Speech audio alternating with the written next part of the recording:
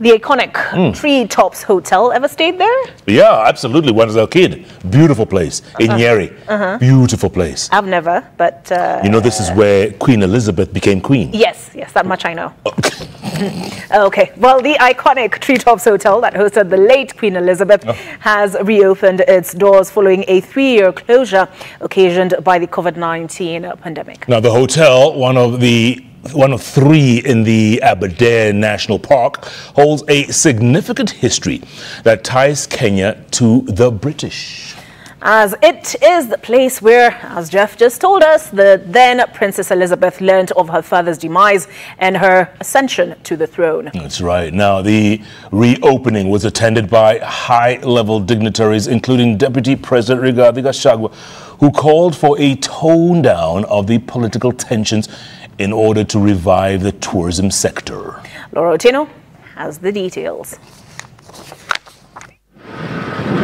A drive through the Aberdare National Park winds up at a majestic open field overlooking a salt lake and a watering hole.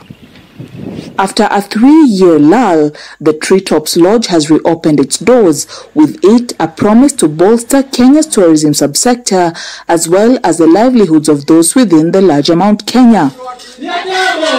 In an elaborate event attended by, among others, Deputy President Rigathi Gachagua, the British High Commissioner to Kenya, Neil Wigan, as well as other dignitaries in the tourism sector, calls were made to Kenyans to embrace local tourism and understand the rich heritage of the lodge. In terms of domestic tourism, I'm very happy. Myself, despite coming from this county, this was the first time last night for me to come and see the elephants.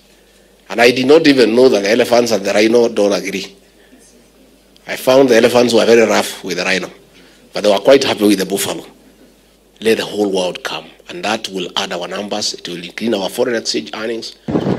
Treetops is the oldest safari lodge in Kenya that was built in 1932 as a wildlife viewing station.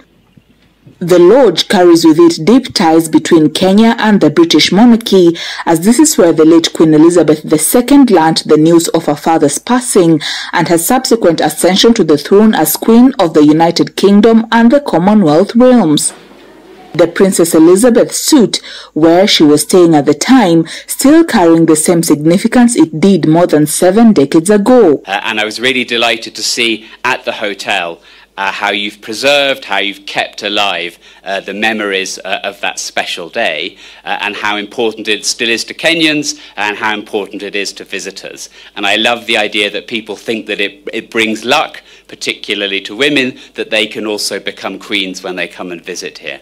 Nyeri was a very important part of the Mount Kenya circuit previously. We are very keen on bringing that back so that people, as they travel, they take a stop in Nyeri, you reduce the distance that people have to travel and have each stop being 2 to 3 hours. Amid the pledge to support conservation efforts, the reopening of the Treetops Lodge signifies a new dawn in the tourism sector across the central region, as well as the country at large, as it looks to host both local and foreign tourists. Laura Otieno, Citizen TV.